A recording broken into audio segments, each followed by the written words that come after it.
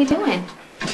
I was indulging in obsessive-compulsive behavior patterns. It's a long-standing problem of mine. Oh, and what prompted this episode? A reoccurrence of a little-known phenomenon called frozen pipeitis, which manifests itself as an overwhelming desire to check the pipes of one's nearest and dearest. So you're here to check my pipes? Haven't you noticed? It's cold outside. Well, it was very cool of you to light a fire. I hope you'd like it.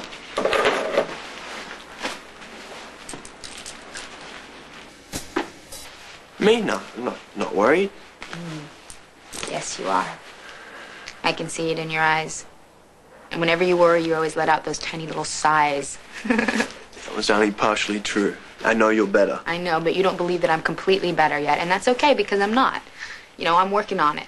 All I have to do is just be really careful. And when feelings come up, I have to face them.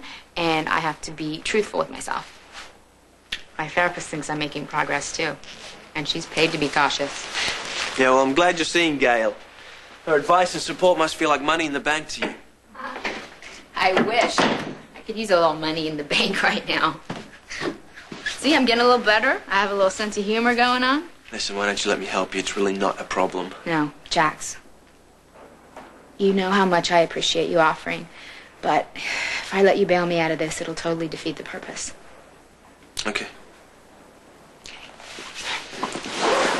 So did you hear that Lucy's grooming a new model? Yeah, I heard something. Does it bother you? Shouldn't. That wasn't the question. Right. Well, you know, it makes me a little sad and a little jealous. But, it's going to be a big load off my shoulders, so I think it'll be okay. Stop looking at me so worried, please. I have to go away for a week or two, Brenda. Oh, Jax. I'm so glad you just said that. I've been waiting for you to say that you're going to go away somewhere beautiful and peaceful where you don't have to worry about anything else but taking care of yourself. You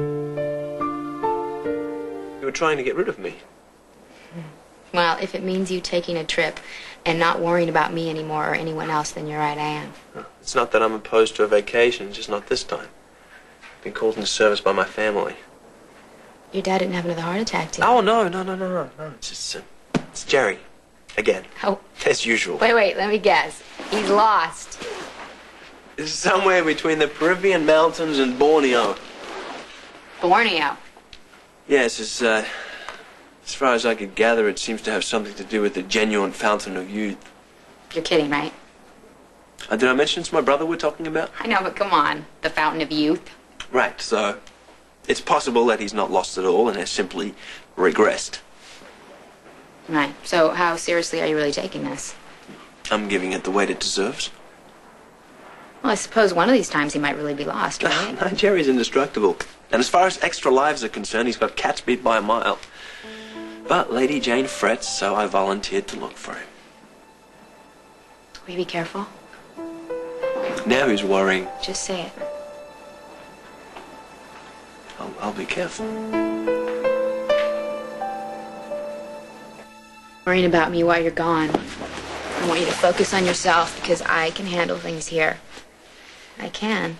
You know, as soon as I really faced how I really felt and got truthful with myself, it just seemed like sunny and all those bad memories stopped coming at me. Or maybe I just stopped running.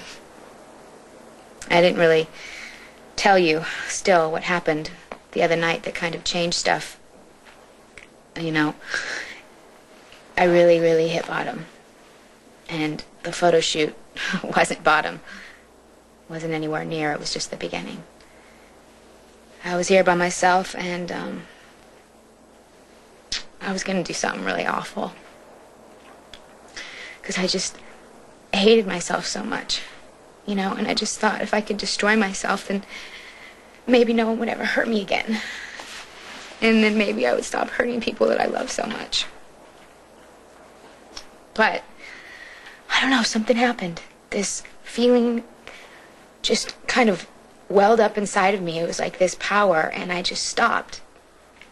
And I knew I had to go somewhere, and I wasn't even sure where it was, so I just left. And, I ended up at Lily's grave. I mean, Lily and I weren't exactly friends. But, you know, I never wanted her dead. Well, that goes without saying. I know, but it's just that I never visited her grave before. I never took her flowers, nothing. And I did it. I went there and I took her these red and white roses. And then I talked to her. And it was kind of like I could feel her there, but it wasn't really her presence. It was just like this wisdom that came over me. I mean, I realized me and this girl couldn't be any more different, but we were totally interchangeable. I mean, I could have been the one who was laying in that grave, and I'm not. I mean, I'm alive. Forget what problems or hurt I have. I'm alive. And I just decided right then that I just wanted to live.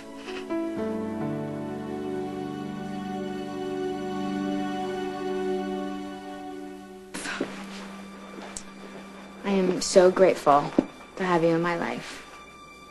What put that on? I'm just trying to concentrate on the good things in life now instead of drowning in the bad. And since the day I met you, you've been at the top of the good stuff list. So, thank you for being my friend. Right back at you.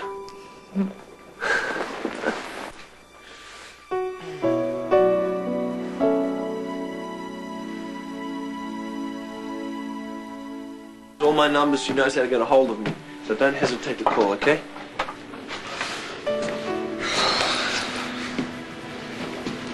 Maybe you could check in, you know, just every once in a while, if it's not too much trouble. I will. You're gonna be all right. Yeah. See you.